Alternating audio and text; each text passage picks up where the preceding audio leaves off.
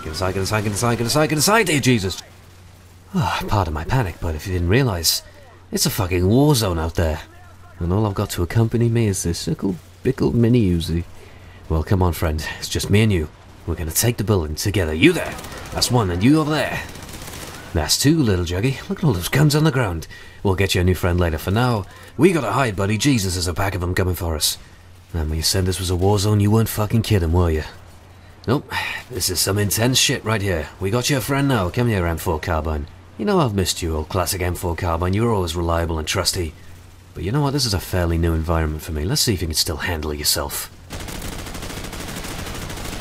Yeah, you're still the laser I remember so well. Oh, I could talk about classic guns all day long. AK-47 is another one. You're a beauty. Looking mighty fine in your blue tiger camo. As we all know, blue is a very complementary colour to orange.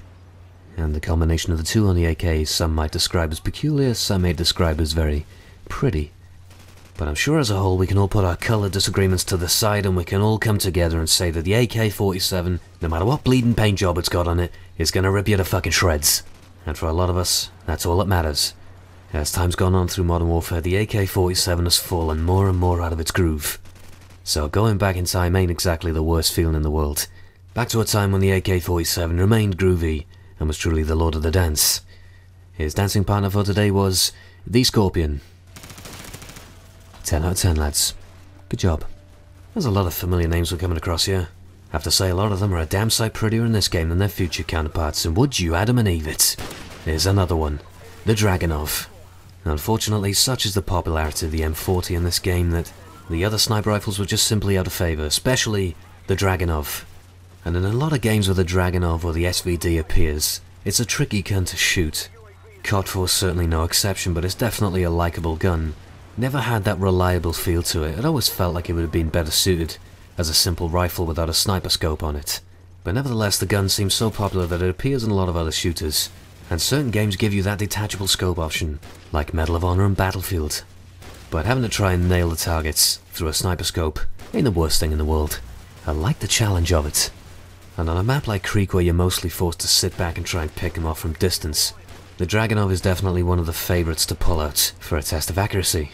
Then once that relaxing shootout is finished, it's nice to pick up the pace again, pull out the MP5, run through Crossfire and hip fire for motherfucking days.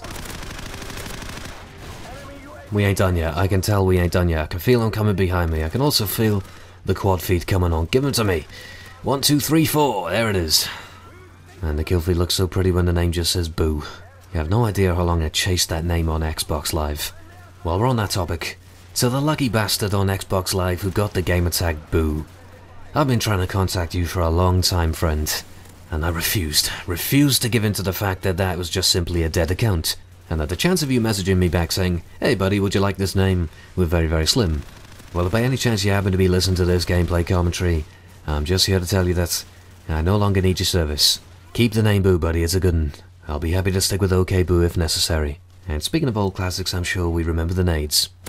Yes, I can't say I was ever too fond of the frags in this game, however, there is another explosive in this game, on the opposite end of the spectrum in terms of kill popularity, but certainly packed an explosive punch. And people always told me that the double tap reload trick worked on the C4 of COD 4 and the satchel charges of World at War. I could never get it working myself. I thought that the trick was introduced in Modern Warfare 2. Perhaps I'm just an incompetent freak, or a C4 noob. But Call of Duty 4 definitely taught a lot of tricks, some that I'm never ever gonna forget. Haha, like how to nail a cheeky snipe every now and then. So, I feel like I have a little explaining to do. I'm making the transition from being a Modern Warfare 3 only channel, and creating content based on games that I enjoy playing. You see me post a Team Fortress 2 video, a couple of Battlefield 3 videos, and now this one from Call of Duty 4. I've stopped playing Modern Warfare 3 altogether, and it's unlikely that I'll start playing again, but I did build my channel mostly from Modern Warfare 3 gameplay, and I think a sharp transition straight into TF2 and BF3, what you might describe as unfamiliar territory, wouldn't be such a smart move. Now I do still have quite a bit of unused Modern Warfare 3 recorded gameplay with a bunch of weird guns, and I was watching some of my older videos today from a couple of months ago, and I'll admit I like going back and watching my old stuff. I kind of enjoy it myself.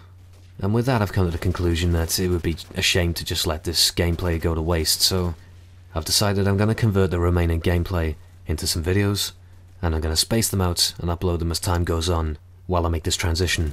Luckily I still enjoy playing the older Call of Duty games, so I can bring in some new stuff, whilst retaining some familiar ground. Then once the transition's made and we're all settled in, I think we'll be happy. But for now, I want to shoot some fuckers in the face with a shotgun.